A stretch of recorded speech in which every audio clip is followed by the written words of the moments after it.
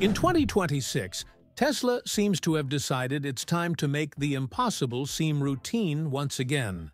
But this time, we're not talking about an electric car with a 1,000-mile range or a rocket landing in reverse. We're talking about a foldable smartphone, and not just any foldable smartphone. Tesla Pi Phone Fold. This is Elon Musk's boldest bet in the consumer electronics market.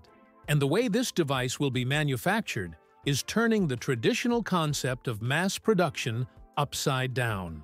Forget everything you've seen with Apple and Samsung.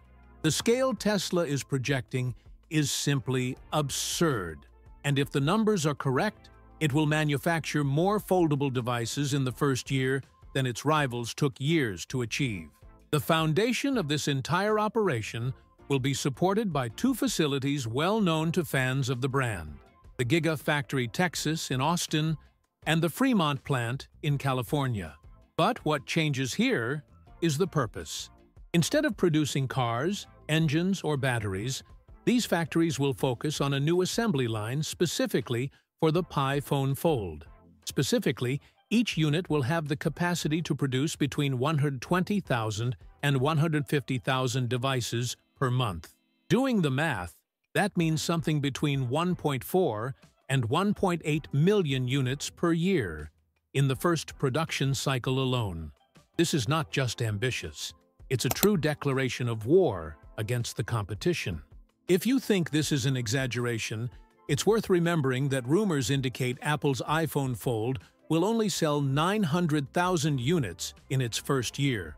Meanwhile, Samsung's Galaxy Z Fold 6, considered the current segment leader, sells around 1.2 million units per year.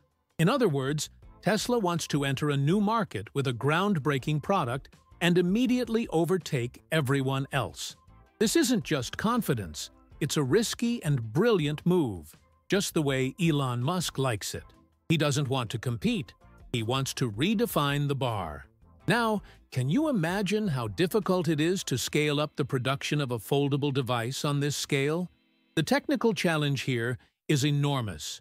Producing millions of smartphones with moving parts, precise hinges, delicate components, and maintaining high-quality control requires an incredible synchronization between engineering, automation, and logistics. But Tesla isn't starting from scratch. On the contrary, it's using all the know-how of the automotive industry to make it work. It's as if it transplanted the heart of a Model Y into a futuristic cell phone. And there's a curious detail. Tesla isn't doing this alone. Behind-the-scenes information indicates that the brand is creating parallel partnerships with long-standing suppliers in the automotive sector, using contracts that previously served to deliver vehicle parts to now assemble foldable cell phones. This allows for something rare in the smartphone industry: predictability in production. While Apple and Samsung depend on a sensitive and fragmented global supply chain, Tesla is building a closed ecosystem where everything can be more closely controlled. This total control isn't just vanity, it allows for real-time decisions, fine-tuning of the production line, and even structural changes to the device's design, without needing months of negotiation with third parties. This makes a huge difference when we're talking about devices as sensitive as foldable phones, which suffer from higher failure rates than traditional models. And let's face it, a phone breaking in half due to a manufacturing defect is the kind of headline no company wants to see. The transition to the materials used in the Pi Phone Fold happens almost as a natural evolution of this accelerated industrial pace, because it wouldn't make sense to scale so much if the device didn't have a structure capable of withstanding that scale. And this is where Tesla starts playing in a field where it has an absolute advantage: aerospace engineering. The phone's chassis, for example, isn't just beautiful or futuristic. It was designed as if it were a miniature spaceship. The hybrid aerospace-grade aluminum alloy, combined with carbon fiber reinforcements inspired by Starship itself, creates a kind of indestructible shell around the device. And that, let's face it, is exactly the kind of thing Tesla's audience loves to see. Rocket technology applied to everyday life. These materials weren't chosen just to impress. They directly address the two biggest problems with foldable smartphones: heat and mechanical wear. Most current foldables suffer from overheating during intensive tasks and have hinges that don't last as long as they should.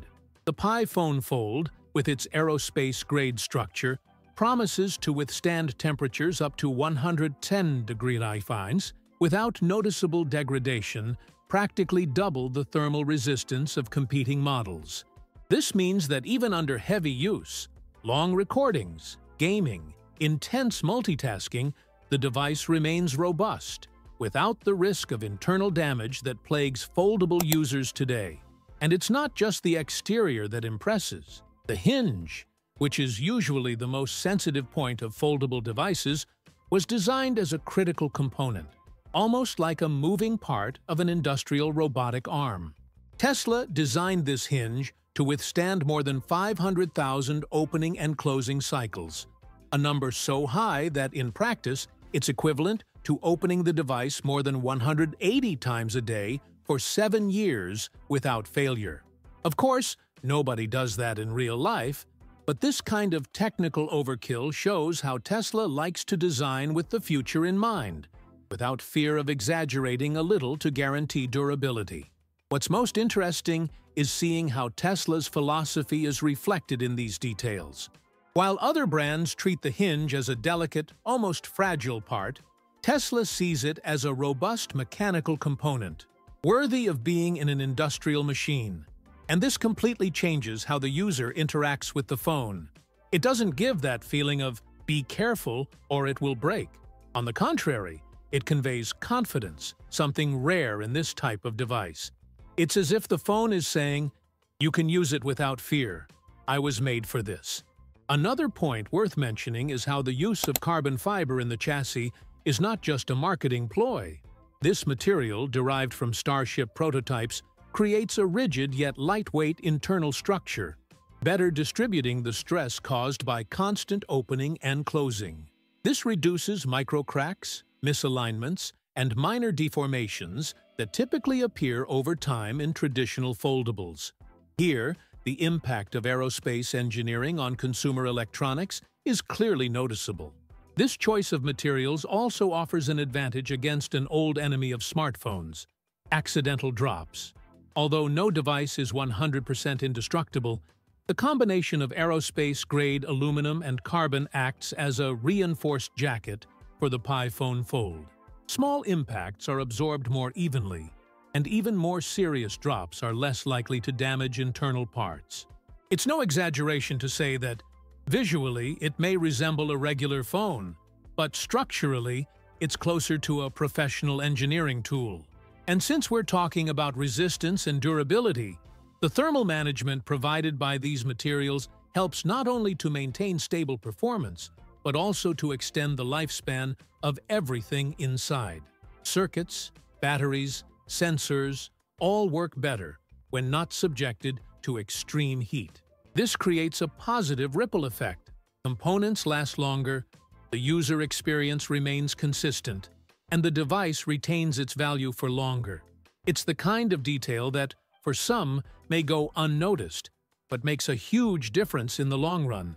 This entire process only works because, behind the sophisticated appearance of the Pi Phone Fold, lies an assembly engineering that borders on the surreal. Tesla isn't just assembling a cell phone. It's choreographing an automated production line that looks more like a dance between surgically precise robots. It all starts with the installation of the hinges, a critical component that requires millimeter accuracy. And here, there's no room for error. The torque of each screw is monitored by highly sensitive sensors that measure down to 0.01 Newton meters. That's right, tenths of a force. A poorly made adjustment and the foldable device could start creaking or warping after a few weeks, something unacceptable for a Tesla product. But this obsession with precision doesn't stop there. The internal welding of the phone's frame, for example, is done with ultrasonic welding, a technique that literally vibrates the parts until they fuse at a molecular level. This ensures a more cohesive structure, without solder residue or flaws common in manual assembly. And all of this is supervised by optical inspection systems with artificial intelligence. These cameras don't just look at what's being done. They analyze, compare, adjust, and even pause production if they detect an anomaly. It's as if each robot had an invisible engineer telling it what to do in real time. According to recent leaks, this automated inspection system has the potential to reduce mechanical failures in hinges and microfractures by up to 40%. And look, that's a huge number when we're talking about foldable phones. Just take a look at Galaxy Fold user forums or rumors about the future foldable iPhone. Problems like misaligned screens, creaking hinges, and sharp creases are recurring. If Tesla manages to deliver a phone with a significantly lower failure rate, it will completely change the market's perception of foldable phones. From fragile and expensive to reliable and durable. And you can't ignore the automotive DNA in all of this. Tesla is basically repurposing robots from the automotive industry to assemble pocket electronics.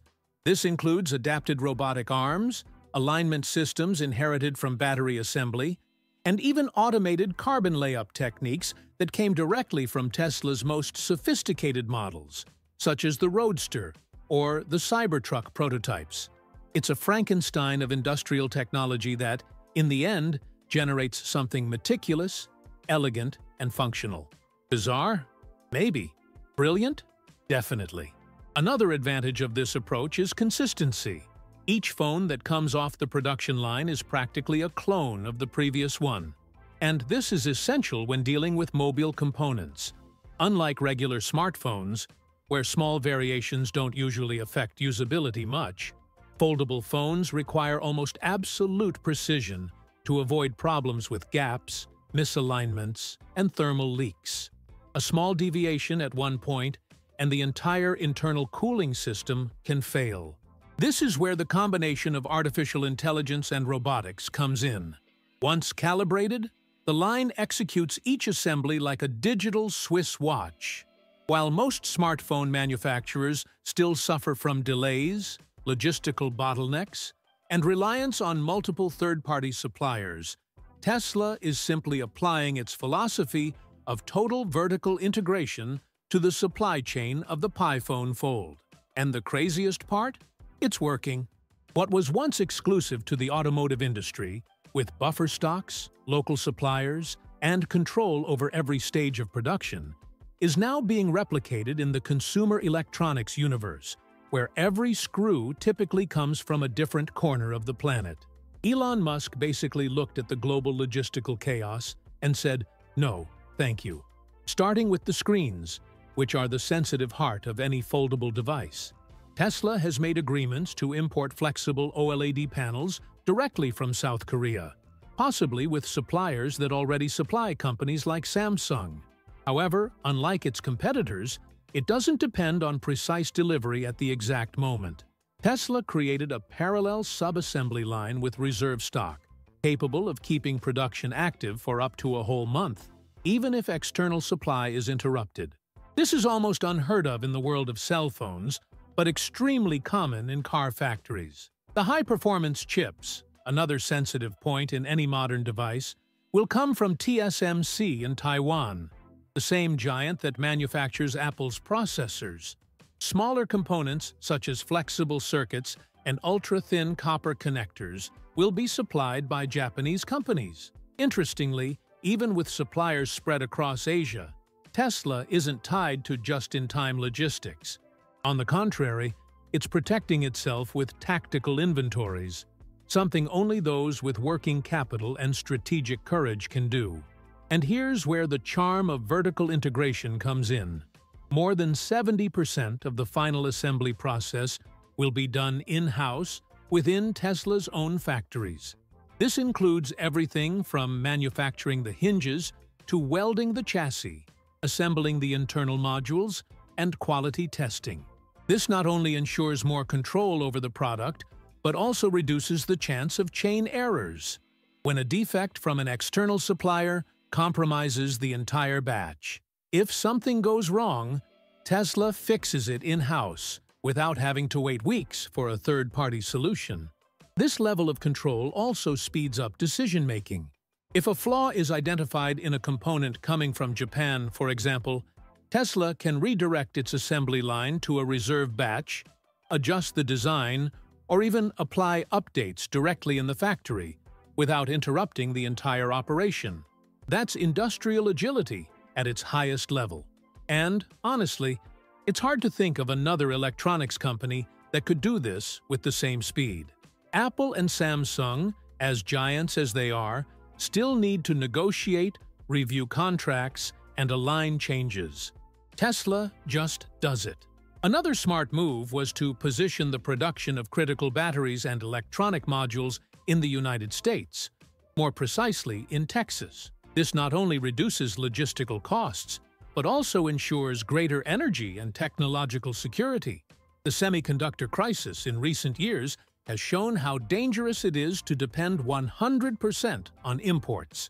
Tesla learned from this and is betting on domestic production for the most sensitive items, especially those related to the energy system, which will be the subject of the next topic. And here, my friend, the conversation starts to get even more interesting. Because if there's one thing that has always bothered people in the world of smartphones, especially foldable ones, it's the charging time. That endless wait to leave the house with a minimally charged battery seems like a thing of the past when we talk about Tesla Pi phone. Fold Tesla simply changed the game by incorporating a battery that borders on the unbelievable. An aluminum-ion module that goes from 0 to 100% in something between 9 and 12 minutes. That's right. While competitors are still heating up the charger, the Pi phone fold is already ready for another full day. Of course, most users won't believe this right away, and rightly so. After all, until now, smartphone batteries have always been based on lithium polymer or lithium-ion, with charging times ranging from 60 to 90 minutes. But internal leaks, coupled with laboratory tests revealed by suppliers, indicate that Tesla is truly ahead in this area. The formula? A combination of smaller, highly dense cells and an active cooling system derived directly from the battery engineering of the brand's electric vehicles. These alien modules, as they are being called, have an estimated total capacity of between 2,200 and 2,400 megawatt, distributed across 2 compartments for thermal and structural balance. This may seem modest in numbers, but the secret lies in energy efficiency. Thanks to the optimized architecture and temperature control using graphene and microfluidic channels, the system avoids performance losses, even under intensive use. In other words, even with less nominal capacity, the actual energy delivery is more stable and utilized to the last percent. One detail that might go unnoticed but is crucial is durability.